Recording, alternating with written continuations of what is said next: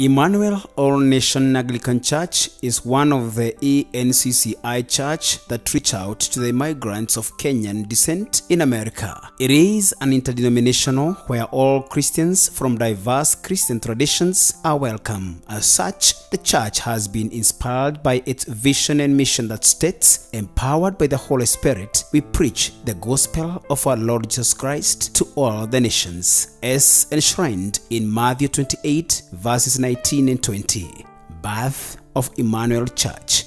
Emmanuel Church started as an online fellowship by a few Christians who sought to worship the Lord in truth and in spirit in March 2020 under the stewardship of Reverend Dr. George and Rachel Kiarie. The initial membership of the church was 5 families, and however, with time, this quickly attracted other members to an extent that the online fellowship got a widespread following from Washington State to other states, particularly Massachusetts, to all the way back to Kenya. From online fellowship, the members resolved to officially be having Sunday services, though conducted online due to the COVID-19 pandemic that was at peak at that moment. They saw the Christians having their well-attended service for the first time, where Emmanuel hit the ground and boldly started giving spiritual nourishment to its members. This service was unique and its own kind, for it was graced by Reverend Captain Timothy Duarte from St. Andrew's Aglican Church, Raleigh, North Carolina, who shared a powerful message. The Christians continued to share the word of God online until 2020 August, when they felt there is a need to have physical meetings.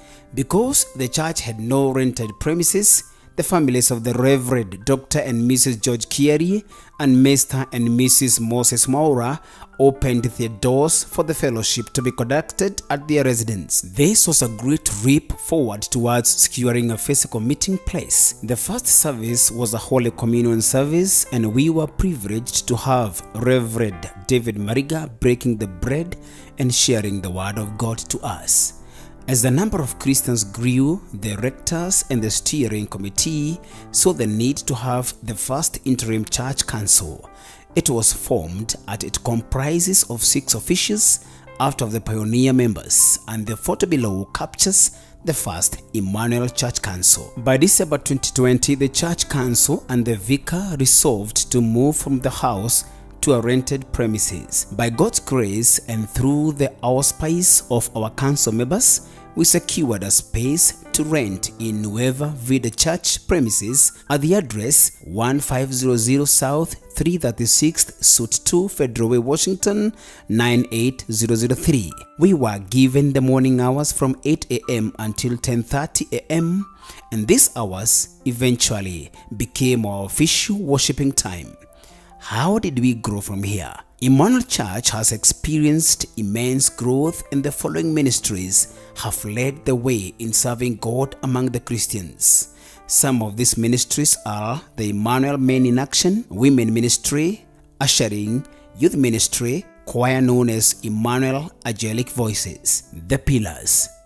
For holistic growth, Emmanuel Church has various pillars that enable it to stand firm. Some of these pillars are finance, which is the backbone of the Christian ministry, pastoral team for spiritual nourishment, mission that enable Emmanuel Church network and collaborate with like-minded ecclesiastical groups promoting the gospel of Christ to all the nations. We also have the pillar of communication and outreach through social media such as Facebook Live under the name Emmanuel Aglican Church. Some of the past events include official inauguration of the Emmanuel Church in February 2020 by our spiritual father, the Most Reverend Dr. John Githega.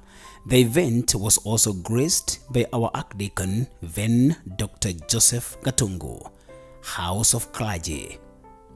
Of the time, the Emmanuel Church has opened its arms to visiting clergy. They had been a great inspiration and blessings to our church. As Emmanuelians, we are grateful to Reverend Dr. Simon Kingori, your powerful message still fresh in our hearts. To Reverend Mary Mwangi, your passion for Christ, and more so his power of resurrection amazes us. whenever we think of you. We are grateful to God for this far.